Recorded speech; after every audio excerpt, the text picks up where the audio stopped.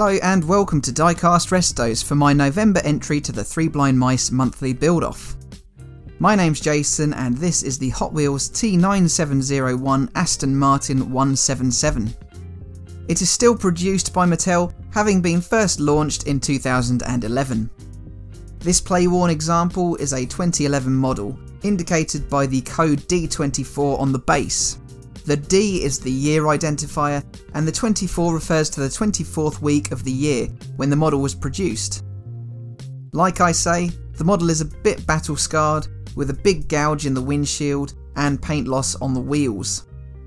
The bodywork is okay, but the tampos have been worn away a bit. The casting is based on the Aston Martin One-77, so called as the number of vehicles produced was 77. And here is an image of one of those 77. My intention with this build is to not go wild with it. Instead, I want to try and emphasise its elegance and its British roots. So I won't go hacking bits off like I did in the last build. It'll just be a bit of refining, such as swapping out the massive 5-spoke wheels for something more similar to the production car. The car itself was Aston Martin's flagship two-door coupe sports car, built between 2009 and 2012 at a cost to buyers of over £1.1 million, or around $1.8 million in 2009. It was first revealed, though mostly kept veiled, at the 2008 Paris Motor Show. It was fully revealed along with its specifications at the 2009 Geneva Motor Show. It has a full carbon fibre monocoque chassis covered in a handcrafted aluminium body. It is powered by a 7.3 litre Cosworth V12, an engine derived from mating two of Ford's Duratec V6s. When the car was first delivered, Aston Martin claimed that their 750 horsepower unit was the most powerful naturally aspirated production engine in the world. Its top speed is approximately 220 miles per hour, and it accelerates from 0 to 60 in 3.5 seconds. The car weighs 1,630 kilograms, or 3,594 pounds.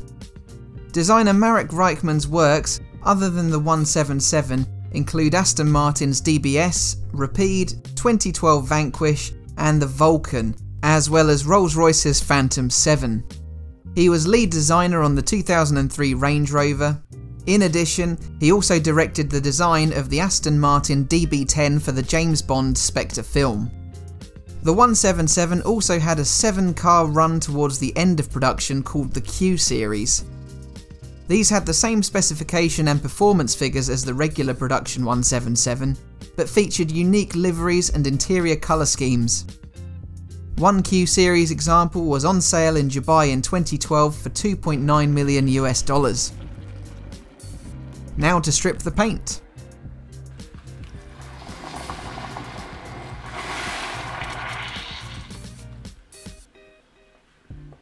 Each One-77 is uniquely specced out, so each owner from new had their say in interior design, colour, stitching, etc.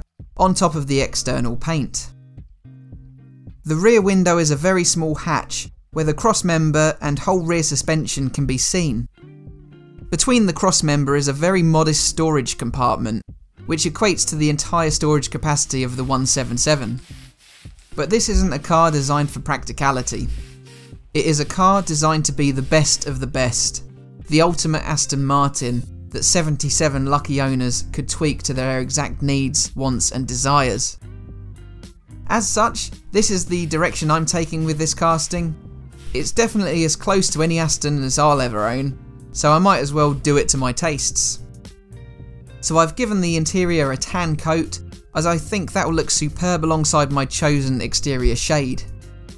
It should dry a bit more matte than it's looking freshly painted. I'm still trying to sort out that gouged windscreen here.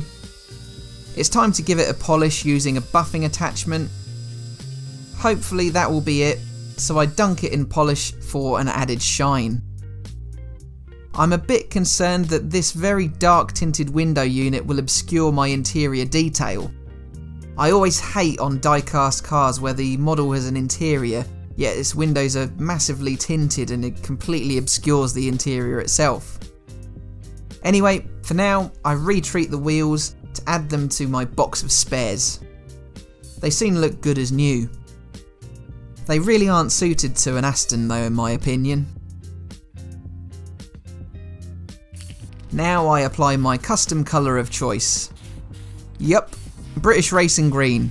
How predictable. I think with a tan interior, this colour combo will be superb. A real classic mix. To give it a bit more zing, I'll also clear coat in pearl off camera for a metallic sparkle. Meanwhile, the plastic base I coat in black. The dried interior is coated in citadel to present a more leather-like look.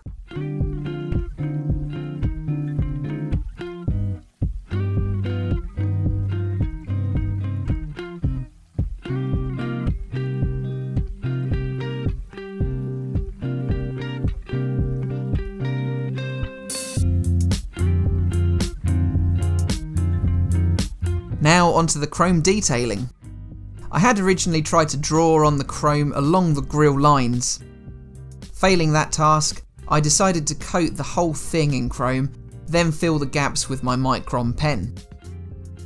I take the 1mm Molotow and chrome up the entire centre console, similar to the interiors on some 177 examples.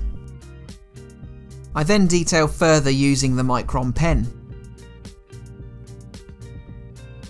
And here I fill in those gaps in the grille to greater success.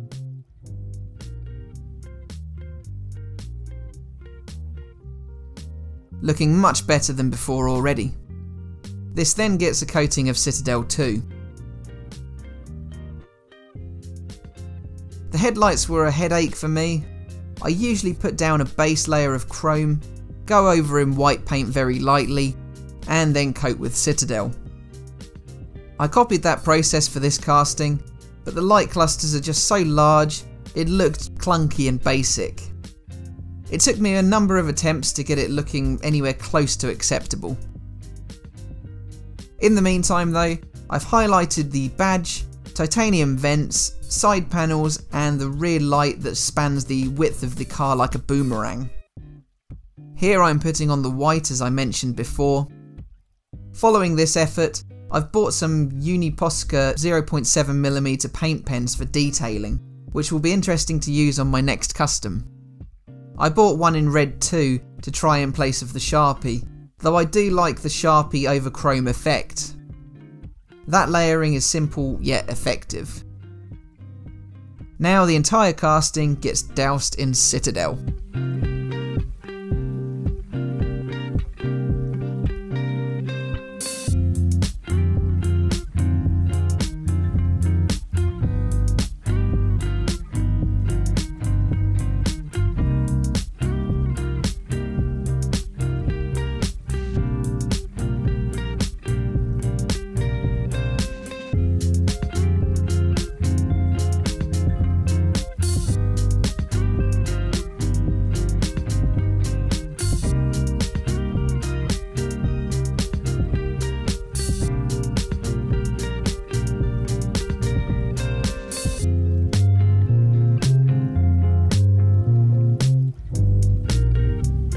Okay, so now it's time to reassemble my 177. First in is the restored windscreen. It's not the best, and the buffing marks are more visible than on a clear piece due to the tint. Not much I could do about that, sadly. Anyway, in goes my custom interior. Then the base with green light wheels pre-attached slots in via the grille and screwed in at the back. So here is how my reasonably play-worn Aston Martin 177 looked to start off with. It had a deep gouge in the windshield, and the tampos had worn away slightly. Those chunky 5-spoke OH5 wheels had lost their silver colour and generally didn't really suit this casting anyway. The back end was pretty anonymous, so it was time to make this 177 a bit more bespoke. So here it is in its pearl-coated British Racing Green, coupled with a sadly barely visible tan and chrome interior.